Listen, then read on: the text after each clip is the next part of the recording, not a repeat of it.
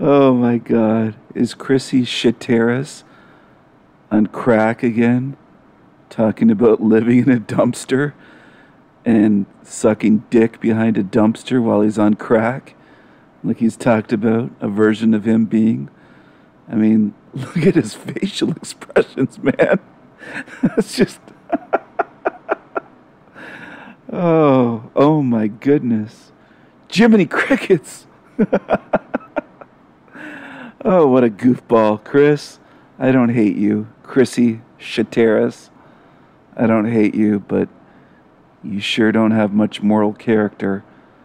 You can't tell the truth on your channel, can you? You can't talk about the evidence that I showed you. You tried to paint me as a liar, as an agent, and that's what makes you a piece of shit, basically. Your moral compass is broken. You don't have integrity or honor or honesty. So that just makes you like so many other YouTube quote-unquote truthers. You know, you're probably a felon. I think you mentioned having a felony in your youth for drug dealing and being, you know, like a street thug kid. Street kid, sold drugs, somebody ratted you out. You said you had a felony. A lot of these YouTubers seem to have felonies. It's very interesting. The ones with channels, I mean. I don't mean people that watch YouTube or in the truth community and watch these channels. The ones that run these channels. It's all very interesting.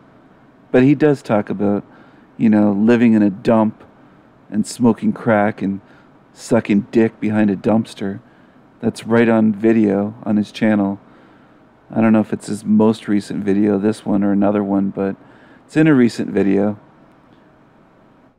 Chris, you're messed up, man. You were a completely different person in your videos 2 years ago.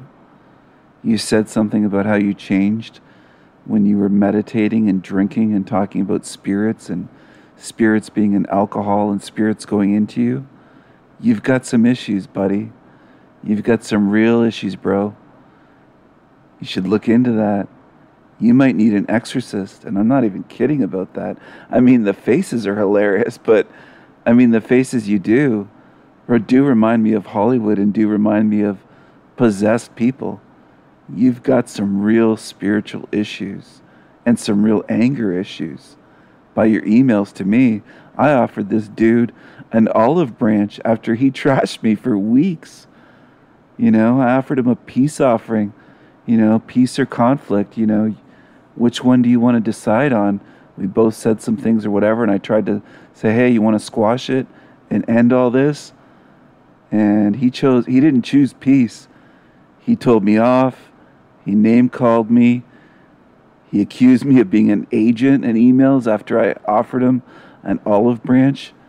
He's got some real fucking issues. He's you know, he's got more than character flaws. More than trauma. I think he might be possessed. I really do. And if you look at his faces and his changes, he's not just animated. I think he's demonic. I really do. Watch this video, Suffering Realm 101, and watch some of his other recent videos. It's pretty intense. The faces that he can come up with and stuff. It's almost like watching a Hollywood actor. Anyway, everybody take care. I love you all. I hope you have the eyes to see and the ears to hear the truth and to be able to spot these people. You know, a lot of them are liars and demonic. They've got some real deep issues. Take care. Bye.